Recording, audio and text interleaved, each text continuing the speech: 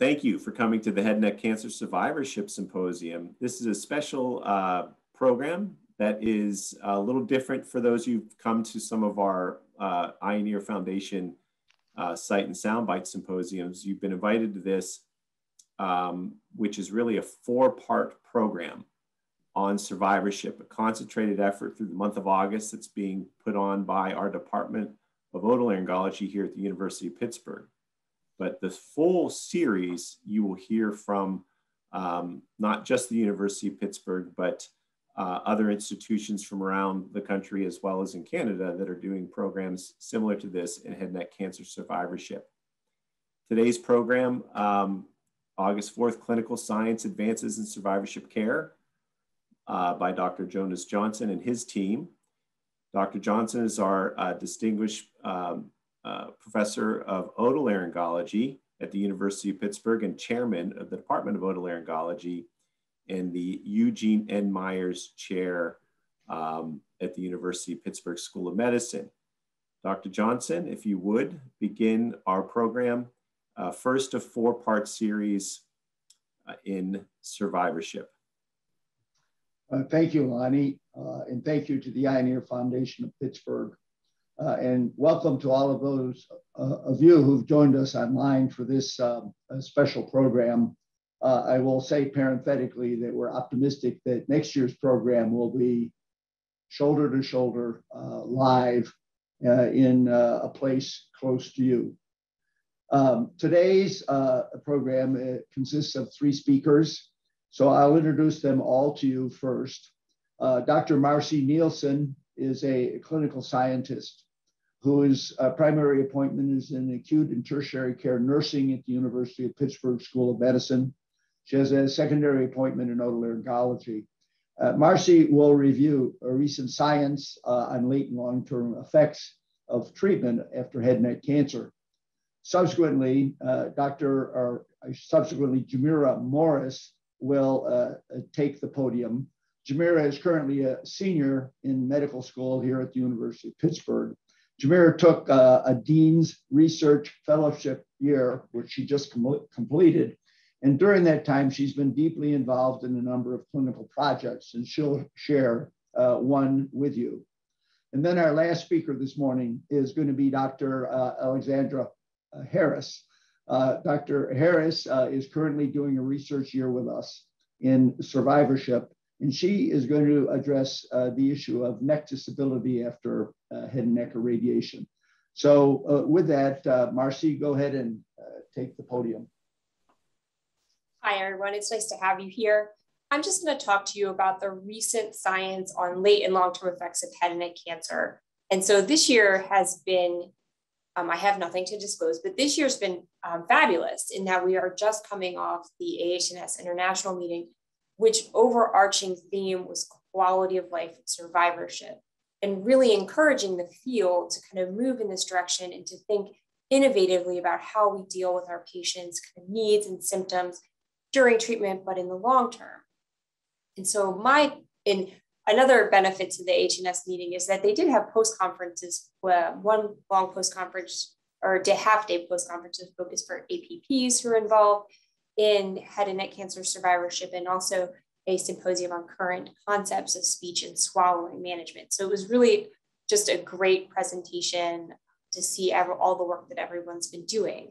So I was curious in what literature has really come out in the last, I'll say 6 months. So when I looked at the literature for head and neck cancer, you can see how it's really expanded exponentially over the years, especially within the last 10 to 15 years.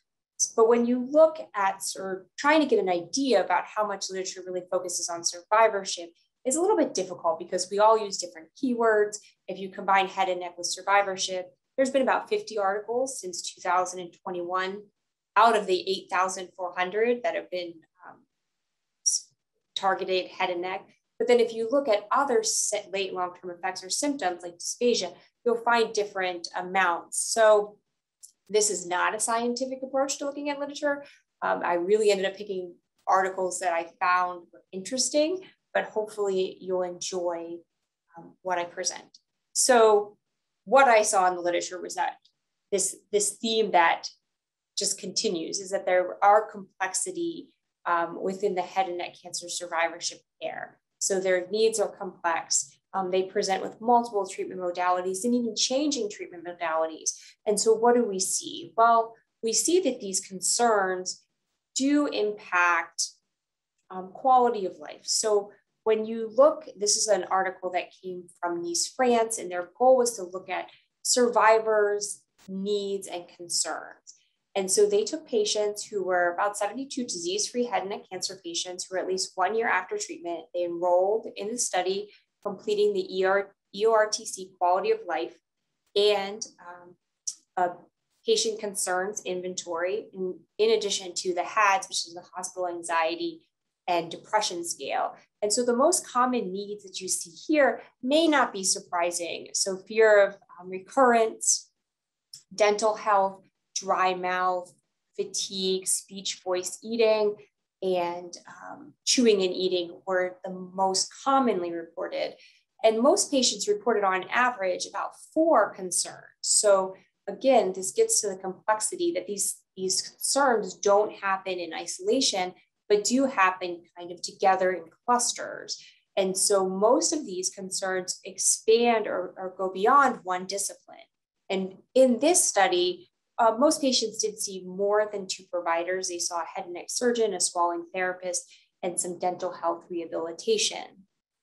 Now, when they looked at concerns with quality of life, the most predicting variable of long-term quality of life is actually physical or psychological distress, which you don't really see captured in these most common concerns. So it may not be something that patients actually raise, but when you look at their reports on these measures, it does impact quality of life. So what did they see in terms of concerns?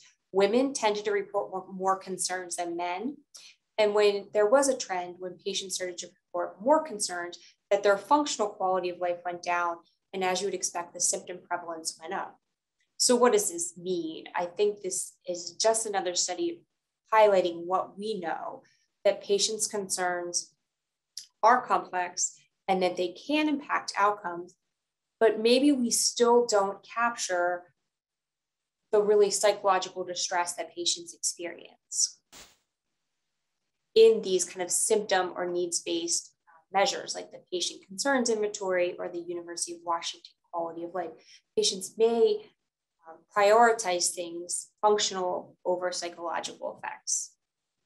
And so since we've started our head and neck cancer clinic, you may have seen these slides if I've presented to you before.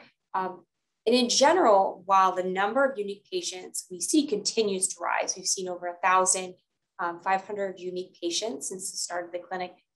These next 2 numbers don't change much. So 93% of our patients report at least one issue that impacts them in the last 7 days, and 60% report at least 3 or more. On mean average, most patients, the mean is 3. So our patients, again, they're reporting complex needs. And so what are the most common things that they report to us? So swallowing dysfunction, this is in percentiles, so 0 to 100%. 50% patients report swallowing, saliva, and pain. And pain, chronic pain, which is hard to say because these are all one time, is prevalent and something that we really need to consider. And that is, when looking at the literature in the last 6 months, opioid and chronic pain is a recurring theme. So will we continue to see advances in this area and how to mitigate these?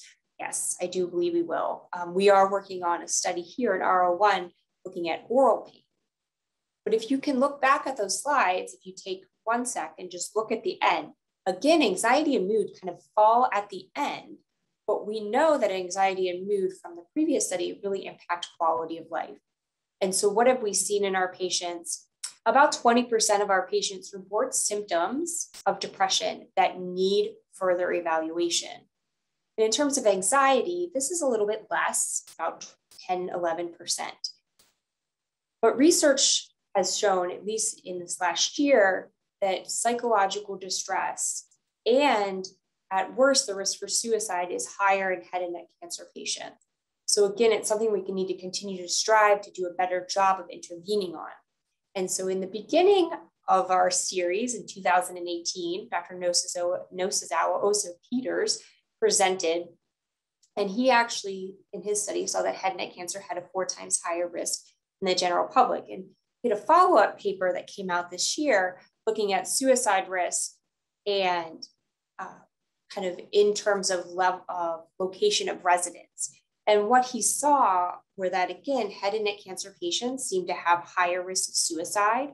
And this did 405, and this was using the SEER data set. It's a cross-sectional study, and they looked at patients 18 to 74 between 2000 to 2016. So this data would have been pre-COVID. So the residency status was determined. And as you can see here, the smallest amount of patients are in rural residency. However, the rural residents have a higher risk of suicide than residents in urban and metropolitan areas. And so many of us are at facilities or at least at hospital systems where we are in a more urban or metropolitan area, but we do serve these rural individuals. So how can we continue to address the needs, the physical, psychosocial needs of our patients to minimize these risks for long-term quality of life and including risk for suicide? So it's difficult, and we have done it in our fashion, in a multidisciplinary fashion. So in UPMC, we have a surgeon, a nurse, physical therapist, dentist, audiology assistant, and dietitian. And up until recently, we did have a clinical psychologist in clinic. And so this was helpful. Patients could meet our individuals, and then we could try to identify services closer to home. The one benefit to COVID, and not that there's many benefits, is that there has been an increase in telemedicine. So a lot of our clinical psychology colleagues are able to deliver interventions, targeting psychosocial needs in a manner that may not have been available to patients before. So it'll be interesting to see how we continue to advance. And so we use a multidisciplinary clinic, but there's been new data out from Dr. Barbara Eppersall at Temple, and they have moved towards what they're referring to as a quality of life clinic. So the program went from having a half day with a nurse practitioner to having an interdisciplinary clinic with a nurse practitioner, a speech language pathologist, and a physical therapist. And they've had some really good results. And if you're interested, this is a paper at Head and Neck, and the references are at the end, but they were able to see in their first year about 57% of patients, and 87% of their patients demonstrated at least one functional impairment.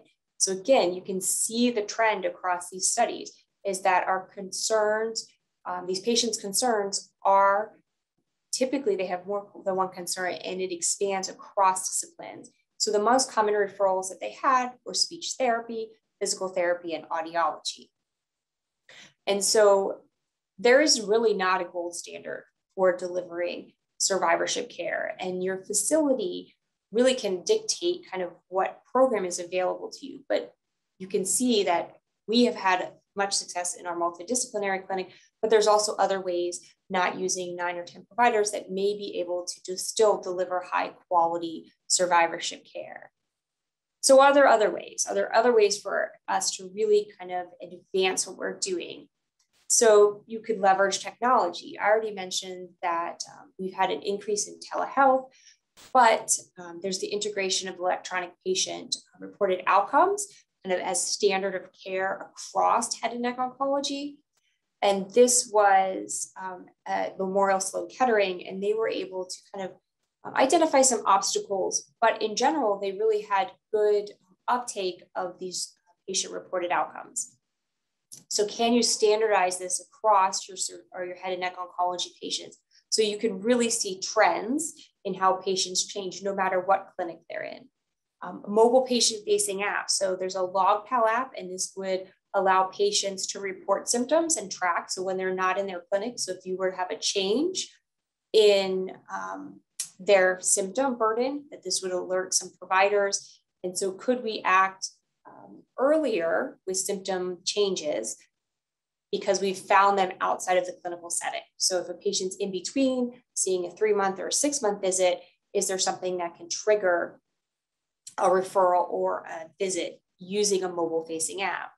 And then another very interesting study that is underway, and so if you're interested in the design of the study, it's been published, but the HN STAR is a tailored evidence-based clinical recommendation as using it as a clinical decision support tool. And so can this be used by oncology providers to really recommend standard of care and streamline the management of symptoms and other actions, including care planning? So these are kind of taking our clinics the next step. And so what more can we do to really provide high quality care? And so what I've hopefully shown you just in this quick 15 minutes is that really head and neck cancer patients continue to experience a multitude of symptoms and treatment-related effects that can impact their outcomes. These symptoms and treatment-related effects they commonly co-occur, or they may appear in symptom clusters, and really, can we do a better job of understanding what symptoms co-occur? But again, that this treatment really extends beyond one provider. So how can you leverage your multidisciplinary team? And if it's not having the team all together in one place, can you set up a system where you can have referrals, automatic referrals, or referrals to providers that you know can deliver high quality care? And we continue to have obstacles and challenges to providing high quality care, but we may be able to leverage technology to really help us address these issues. And so if you're interested in the slides or interested in the references, I've just presented them here for you. So hopefully you'll be able to kind of dig deeper into some of these studies. So next, Jymirah Morris is going to present on health literacy, patients, caregivers, and really the assessments that can be used to evaluate patients' levels of understanding. Hello, good afternoon, everyone. As Dr. Nilsen said, my name is Jymirah Morris. I am a fourth-year medical student here at the University of Pittsburgh School of Medicine. And as Dr. Johnson mentioned, I've just returned from a year of research where I've been very involved in looking at health literacy, particularly as it pertains to patients, caregivers, and the different ways that we assess that health literacy. So that's what my talk is on today. So I have no disclosures, nothing to disclose. So health literacy. Health literacy is defined as personal characteristics and social resources that enable a person to be able to access, understand, appraise, and use information and services to participate in decisions related to their health. So in the US, these differences in education, languages spoken, health behaviors, health systems, characteristics, these all contribute to different levels of health literacy across the US. And so here we have a diagram from a 2018 CDC study that shows that in those regions of the country where the health literacy is highest, and those are marked yellow in the map, between 15 and 27% of the population is predicted to have low health literacy. So a little bit under a quarter of the a little bit over a quarter of the population has lower health literacy. However, in the lowest health literacy level counties, those that can be seen in dark blue, between 36 and 59% of the population is predicted to have limited health literacy. So what does this mean? Senior citizens and Medicare beneficiaries in those counties with the highest health literacy levels, so those that were marked yellow on the map, they experience better health outcomes. On average, those Medicare beneficiaries in those counties with the highest health literacy levels, they have, with the highest health literacy levels have better outcomes as opposed to those with lower health literacy levels. And in those counties, the patients have 4 times higher healthcare costs, 6% more hospital visits, 2-day longer hospital stays, as well as more frequent hospital stays. They are less likely to follow recommended treatment plans, leading to worse health outcomes. poor management of their chronic disease processes. They have less utilization of preventative health services, more mental health distress, poorer quality of life. And for those who are interested in numbers, this leads to about a $236 billion annual cost for the healthcare system. And so here at UPMC, our own Drs. Johnson and Nilsen have conducted a study evaluating the health literacy of patients from the head and neck survivorship clinic that we just heard about. And in this study, 218 survivors were evaluated. After adjusting for age, marital status, site, stage, treatment modality, and years since treatment completion, their social emotional quality of life scores for the survivors with adequate health literacy were about 11 points higher than those with inadequate health literacy. So what this means is that, you know, if we say for every circumstance that we can predict, in every circumstance, those with higher health literacy felt better. And so the bottom line, what we saw is that inadequate health literacy is associated with a lower social quality of life in this population. So my research looks at the health literacy in the caregivers to these patients with head and neck cancer. This matters because in the United States, about 41 million people serve as caregivers for adult care recipients. And, you know, in these informal caregiving roles, these people, whether they're spouses or children, maybe sometimes even neighbors, they perform medical, nursing, or other management tasks for adults with these complex chronic health needs. Of that 41 million, 66% report having decision-making power regarding the care recipient's condition. And 63% of those people have decision-making power in how the patient communicates with healthcare providers on behalf of the care recipient. And so for patients with really complex care needs, such as those with head and neck cancer, it's really important that their caregivers have the tools to interact with their providers alongside or on their behalf, as well as for providers to understand the significant contribution that these caretakers may have on our patients' health. A way that I've really started thinking about it is that if you are in a pediatric population, if your patient is the kid, it is very important that the caretaker, the parent or guardian, understands how to take care of them. And so we can think about it in a similar way. So we know that inadequate health literacy among patients has been associated with lower quality of life. That's from the study that I just mentioned. But we don't have very much information on how caregiver health literacy impacts the patient outcomes. To return to the analogy I used the example I used of pediatric patients, most of the studies to date actually do focus on the health literacy of caregivers to children. However, there are very few studies looking at the health literacy of caregivers to adult cancer patients. And so this data is important because as we're seeking to improve outcomes constantly in our head and neck cancer survivors, we could also be working against a very large barrier to the overall improvement of these patients' quality of life. And so, you know, it makes sense that for these patients who have caregivers that are shouldering, you know, a tremendous burden of managing their complex care needs, the caregiver's health literacy or lack thereof could have a similar impact on the outcomes. And so our study actually uses a validated tool for assessing health literacy, particularly in this population. So caregivers to cancer patients. And so what you see here is a diagram of the tool. And this is called the Health Literacy to Caregivers Scale Cancer. And so this is a validated tool that assesses 10 domains relevant to the health literacy of that particular population.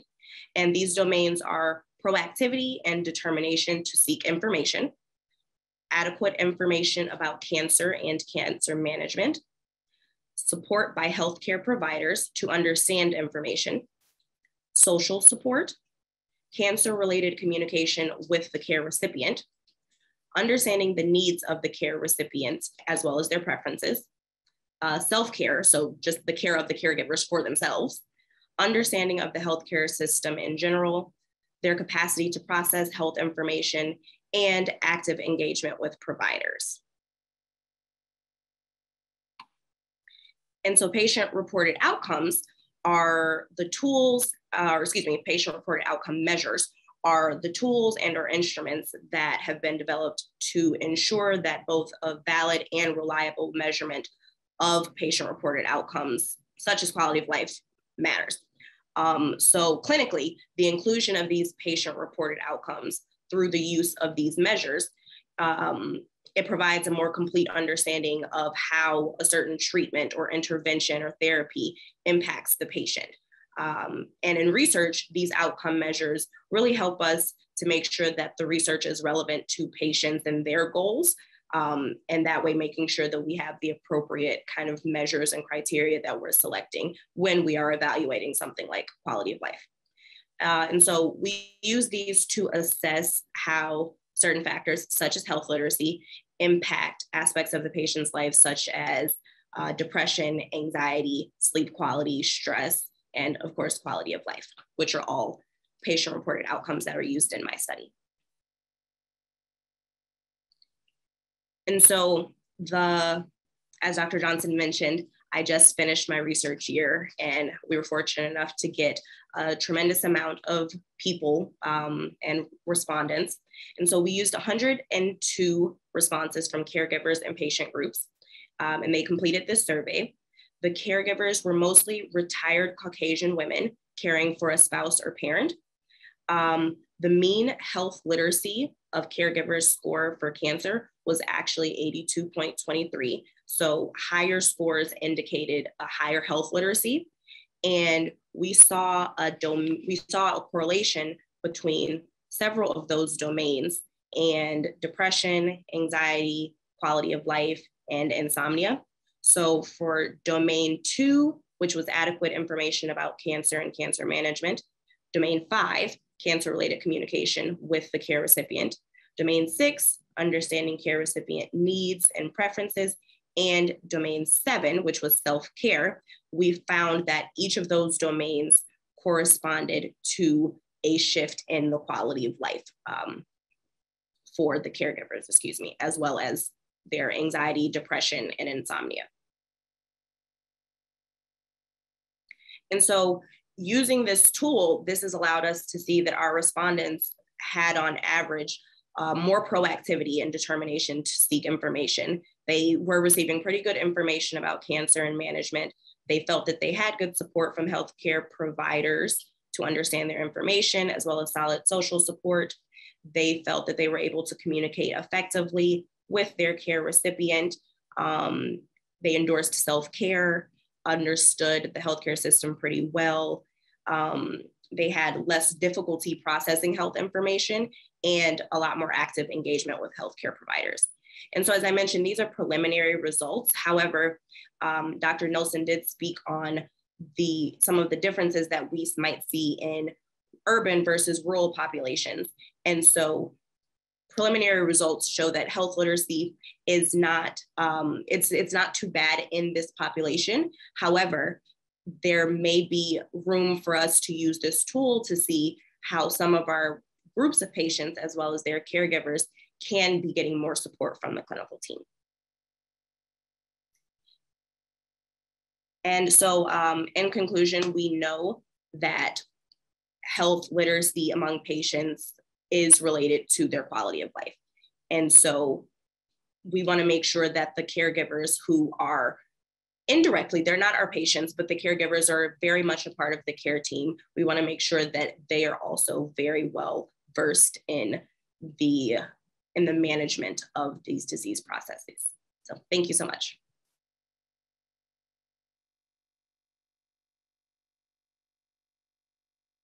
Great. So now Alexandra Harris is going to finish our talk. She has been working with us right now in research. It's been a great pleasure to have both her and Jymirah with us and giving us new ideas on what to pursue and what to ask and inquire of our patients and our caregivers.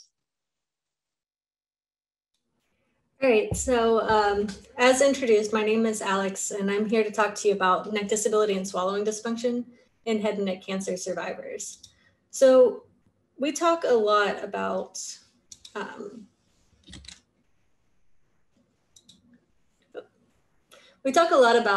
who's affected by head and neck cancer. So every year, over 60,000 people in the US are affected, most of whom are diagnosed with advanced stage disease and require multimodal therapy. Survivors treated with these therapies often experience significant acute, late, and long-term toxicities, which result in the fibrosis and pain within structures that elicit swallowing and speech, resulting in difficulty with alimentation, communication, and musculoskeletal dysfunction. While it's been suggested that de-intensification of treatment may help alleviate some of these issues, long-term follow-up and physical therapy have really been what's shown to improve the outcomes.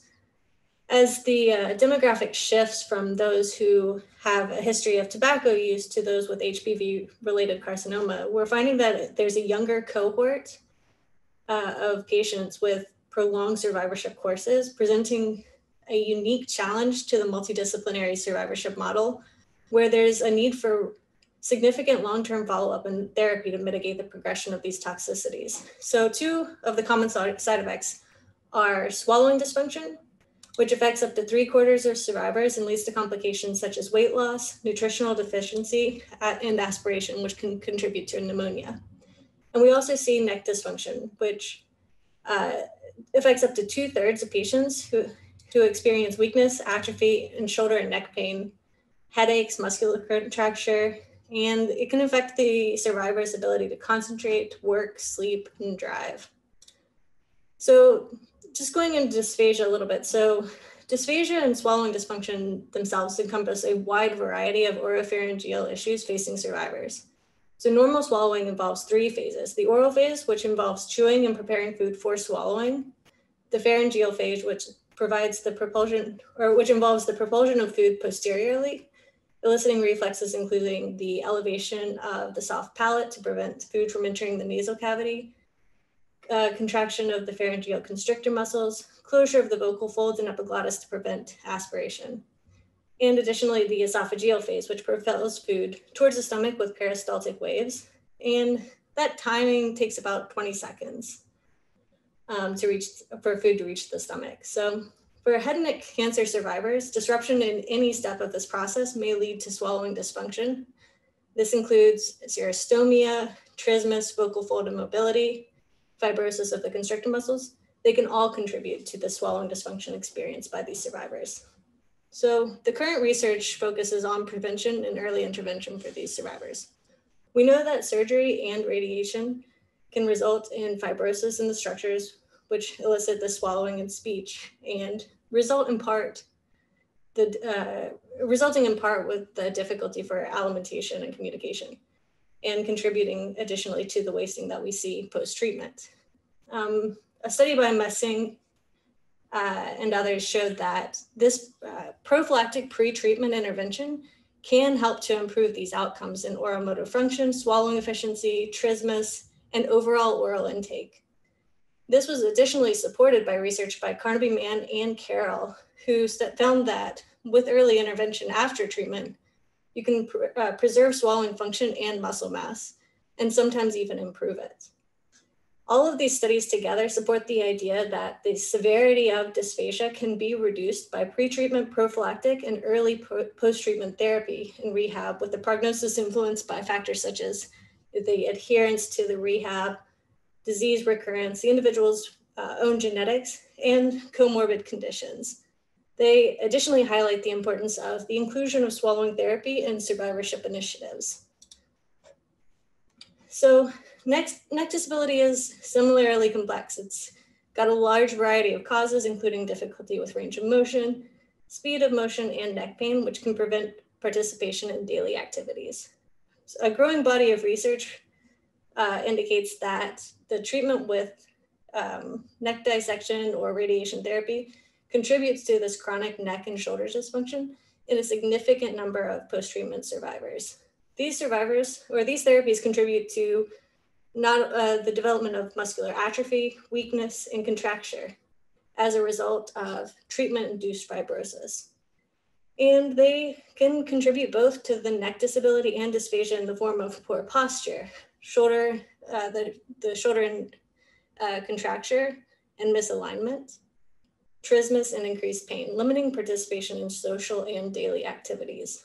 Now, a study at Vanderbilt found that up to 70% of the post-treatment survivors had neck disability in the form of decreased cervical range of motion, trismus, and postural deviation. But over 90% in their study also had shoulder misalignment and head tilt. A study performed here in Pittsburgh by Drs. Magana, Dr. Nilsen, and Dr. Johnson with the participation of the survivorship at the UPMC survivorship clinics showed that these survivors who had little to no reported neck disability had increased cervical range of motion and velocity compared to those with mild to moderate disability in all degrees of freedom. They also found that there was a relationship between the neck disability and the neck pain that survivors experienced. These survivors who reported higher neck disability scores are affected in their day-to-day lives, in tasks that are dependent on things such as reaction time and range of motion, like driving and needing to turn your head while driving. Their objective measurement found that, or supports the use of these patient-reported outcomes to identify those survivors for whom access to therapy can provide an objective benefit. So we know that these two post-treatment toxicities are significantly associated with the decreased quality of life in survivors. We hear that directly from the survivors themselves in clinic, but that leaves us with the question of how do we help mitigate these problems and how are they related? So perceived dysphagia, neck pain, and disability are closely linked to the severity of these treatment-associated toxicities, but what about the relationship between neck disability and dysphagia? And can they together be mitigated by early therapeutic intervention? So thanks to the participation of survivors in the survivorship clinic, we've been able to look specifically at how these outcomes relate in post-treatment head and neck cancer survivors. Our approach was to examine the relationship between the two patient-reported outcomes completed by survivors at their visit, the Neck Disability Index and the Eating Assessment Tool. The purpose of this work was to explore the prevalence of patient-reported neck disability and symptoms of swallowing dysfunction, and just understand the relationship between these two symptoms in the post-treatment survivors, potentially leading to identification of focused areas of intervention and potential therapeutic targets. Now, our results found that there was a significant relationship between these two outcomes and with the increases in neck disability scores associated with the increases in swallowing dysfunction scores, both indicating a higher symptom burden. Specifically, we found that the stage of diagnosis, the treatment modality, and the EAT-10 scores were significantly associated with the NDI scores. We also found that those who presented with more advanced carcinoma experienced more severe neck disability after treatment. We found a similar relationship with the swallowing dysfunction scores. Now, together, this agrees with previous research, which found that individuals with head and neck cancer stage from T1 to T4, along with an unaffected control, with the increase in stage, the amount of pharyngeal delay, oral transit time, and oral residue after swallowing increased. Now, we hypothesized some of the reasons for this include that the damage from the tumor itself to the nearby structures and the need for more aggressive treatment for these later stage carcinomas. The tumor-related damage includes effects caused by increased inflammation, the presence of tumor-related macrophages, which have been found in oral squamous cell carcinoma, and that tumor size in other cancers has been correlated with increased vascular invasion in nearby tissue, possibly contributing in a similar way to the fibrotic changes seen in head and neck cancer as well. So, as mentioned before, we found a significant relationship between the higher self-reported swallowing dysfunction and increasing levels of neck disability, even when controlling for age, time since treatment, treatment modality, and cancer stage. Additionally, we found that the improvements in functional oral intake, such as maintenance of a normal diet compared with the need for tube feeds or limitations to food types able to be consumed, was also associated with improved neck disability scores, supporting the findings of the patient-reported swallowing measures. Understanding the pathology has been a little bit more challenging. So a review by King attempted to classify the types of injury that we see in these post-treatment radiation patients, and they classified it into two categories, an early and delayed type, but found that with the research into the delayed type, it was a little bit lacking. Early damage they found was associated with damage specifically to superficial structures, so things such as like the dermal and mucosal layers, and they resolved shortly after treatment completion.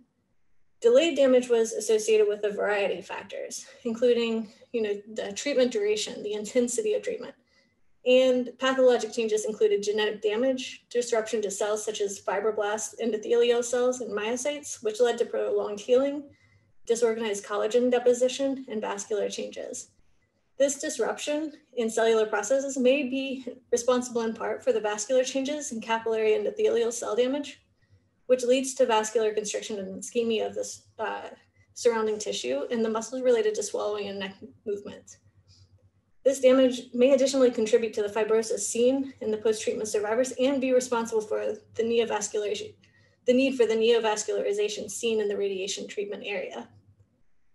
Additional analysis has revealed not only are these swallowing and neck disability scores correlated, we initially see an improvement in swallowing in the first 5 years, which then progresses in severity over time for survivors.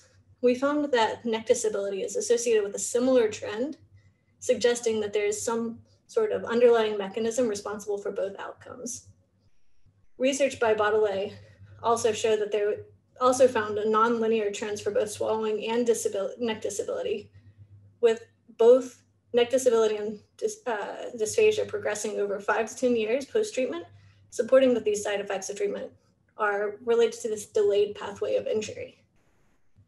With the therapy targeting neck disability and swallowing dysfunction individually having been shown to improve respective outcomes, a multidisciplinary treatment plan integrating both neck and swallowing rehab may improve overall patient outcomes.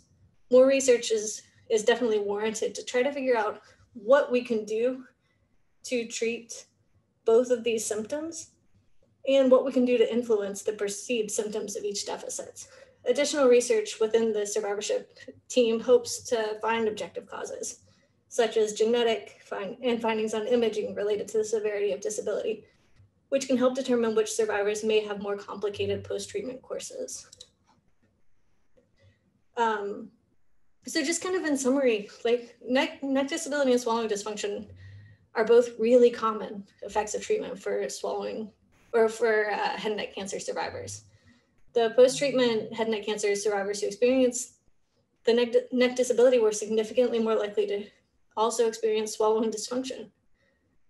These results that, thanks to the survivorship clinic we're finding, supports the need for the integration of care following not only the treatment, but even maybe before the treatment starts.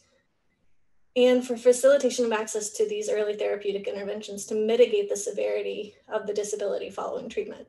Hopefully further studies will be performed. They're definitely warranted to investigate the relationship between neck disability and swallowing dysfunction, and having rehab as a combined effort between the two. And just wanted to say thanks to the Ioneer Foundation, UPMC Survivorship Clinic, and everybody who works within the clinic, such as Dr. Nilsen and Dr. Johnson.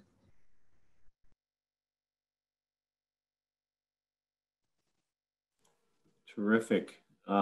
Thank you, everybody. This has been a really interesting presentation. We're open now for questions and answers. I see that we already have a few questions for the panelists. All you need to do is on your Zoom screen, go down to the bottom of the screen. It says Q&A. Click on Q&A and type your question there. We're ready to now go to the panelists with those questions. And they're all here ready to respond and answer. So first, the question we have here is, somebody would like to know if your slides will be available, and we're actually going to have this program available for you. Recording it, we'll make it available online, and we'll inform everybody when that is done. I'm sure we can also talk to you individually about slides, and maybe I'll ask Dr. Nilsen to help you with that. But how are you describing the metro area as different from the urban area? I think that might be a question for Jymirah. So we can both probably answer it. So that's Dr. Nosa Osasawa-Peters' study. At least one way to do it is using RUCA codes, so rural urban community codes, which are based on census tract data or zip code data. So that's the measure that they use. There's other kind of measures of looking at deprivation also by zip code. So the area of deprivation index is a way to define areas that tend to not have as many resources as others. So like South Hills and Mount Lebanon are going to have a higher or a lower deprivation score as opposed to maybe a more rural area. Well, yeah, thank you. And for those of you who aren't from Pittsburgh, you know, South Hills and Monroeville are in the suburbs of Pittsburgh community. So, so please go ahead and type your questions in as we are open for Q&A part of the session. You know, obviously, you know, this is the first of these programs. I'll share with you now that the next one coming up next Wednesday will be put on by the folks from MD Anderson at the University of Texas.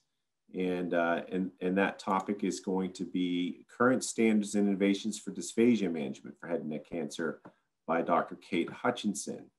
So I'll look for any more questions, and you know, I'll, you know, give you guys a few seconds, but I want to thank all the panelists again, because, you know, this is certainly a program that we're very proud of here at the University of Pittsburgh. We at the Eye and Ear Foundation are incredibly proud to support this program, and we have been supporting it for a number of years, as Dr. Nilsen and Dr. Johnson both, you know, got together and started to look at the relationship of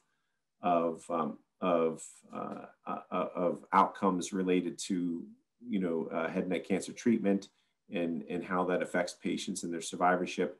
And you can see by what was presented today that you know, that there's so much to learn, and there's so much that we can then change in terms of our practices and procedures from what we learn. So we're very proud to support this. We're also very proud to see that the results that we saw today in terms of discovery, and this is how we make, you know, we find ways to improve care. So I think they did such a great job of presenting that our attendees did not have too many questions. So, you know, but welcome. We had a very large audience and appreciated the chance to introduce this to you today and present this to you today. And if there aren't any more questions, then I guess we will say adieu and enjoy the rest of your afternoon. Anything, Dr. Johnson or Dr. Nilsen, that you'd like to say to end the program? Oh, no? I'd like to just thank everyone who attended for coming in and listening. We welcome you to these next 3 programs on each Wednesday this month. So have a good day. Okay, folks. Enjoy the rest of your day, and we're having a nice day here in Pittsburgh. I hope it is where you are as well. You take care. Sunny here. Thanks, everybody.